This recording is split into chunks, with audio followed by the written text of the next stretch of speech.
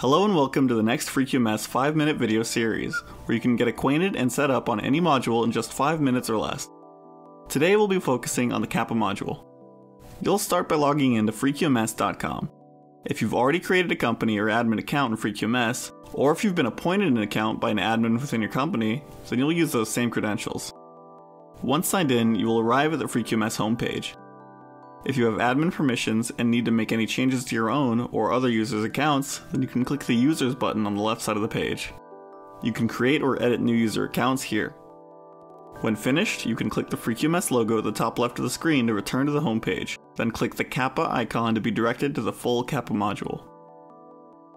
The same as the other modules, you'll be taken to a directory page that shows all created forms for that specific module. You can click the Create CAPA button at the top to open a new CAPA form. The mandatory fields are Title, Coordinator, which is auto-populated from FreeQMS data, and CAPA status. Once you've completed at least these fields, you'll be able to click the Create button at the bottom left of the screen. From the CAPA directory, you can click the CAPA you just created to open it and see the changes you made.